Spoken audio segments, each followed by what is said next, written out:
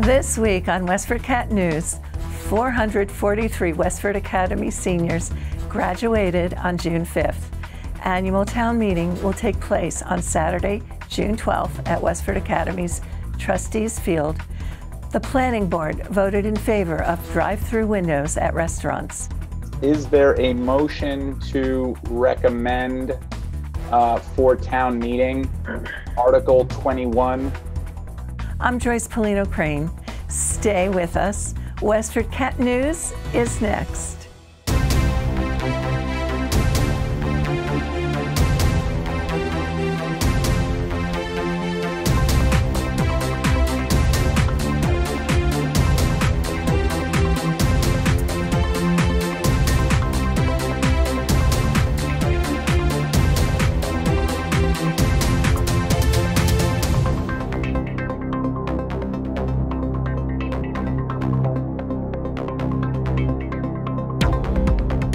A sea of maroon covered Trustees Field at Westford Academy on June 5th as 443 students marched onto the field awaiting the moment when their name would be called and they'd receive their diploma. This class fell under the shadow of the COVID-19 pandemic, prompting them to let go of some expectations and rites of passage. Here's the 2021 class speaker, Robin Bryce. Over these past few months, each time I have been asked what grade I am in, when I say senior, the response is always the same. That's sad, pitiful. Oh, I'm sorry. We're told we are the COVID class. We're told we missed out.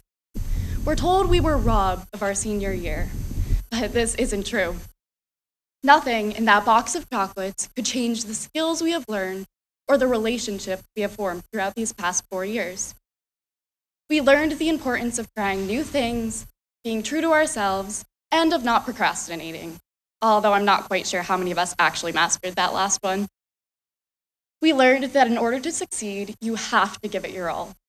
Whether it was hours of rehearsals, practice, or studying, WA taught us that you have to work for what you want, especially if what you want is an A in chemistry.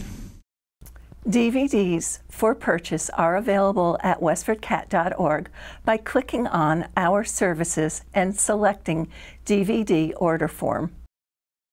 Everything came together for the 35 Town Farm Road Task Force, said Chair Ellen Hardy.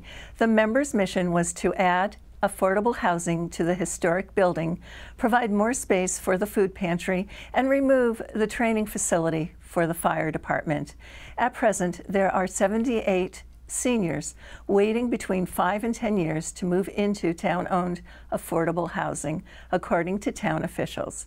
But with the additional 34 units to be added to the rear of the Town Farm building, the logjam may ease. The $2 million project will be paid for with community preservation funds if Article 6 is approved at annual town meeting on June 12th.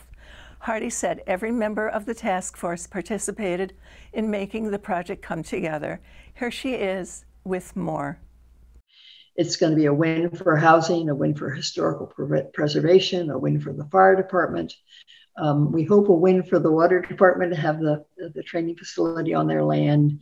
And it's been one of the funnest, most positive committees I've ever worked on, and I've been on a few. The 5-member planning board voted unanimously on June 7th to recommend Article 21 to annual town meeting on June 12th. If passed, the article would permit up to 6 restaurants in Westford to have drive-through facilities. Is there a motion to recommend for town meeting Article 21 to amend the zoning bylaw section 211, 53, 8, 10, 2, and Appendix A and Appendix B as discussed this evening with the adjustments as outlined by Bob in his discussion of the 2 sections, and I commented on them earlier here, that need to be adjusted. I need to make one point that maybe you didn't catch. Appendix B has been removed from the motion by town council.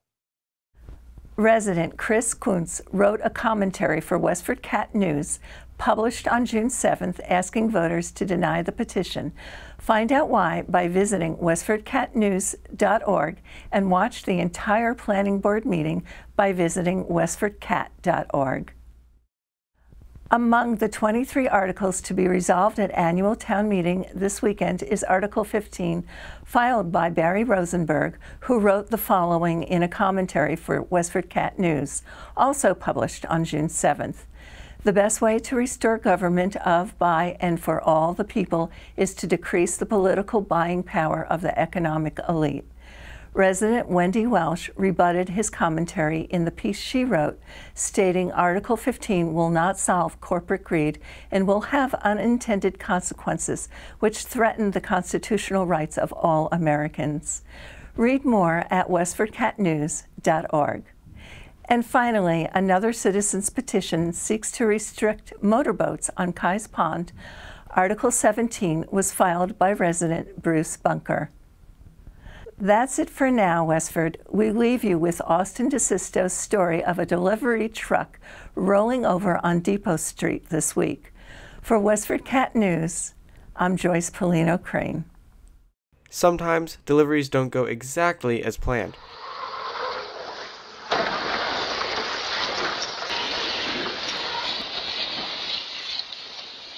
On Sunday, June 6th at approximately 6:15 a.m., a Dunkin' Donuts delivery box truck crashed and rolled over traveling northbound on Depot Street near the east entrance of Lakeside Terrace. Residents of the neighborhood and surrounding houses along Depot Street saw the lights flicker 3 times before finally going out and staying that way. The driver was totally okay and unharmed. He was rocking around and fully conscious after he vacated the overturned vehicle. Police were on scene within minutes, with fire rescue services showing up shortly after.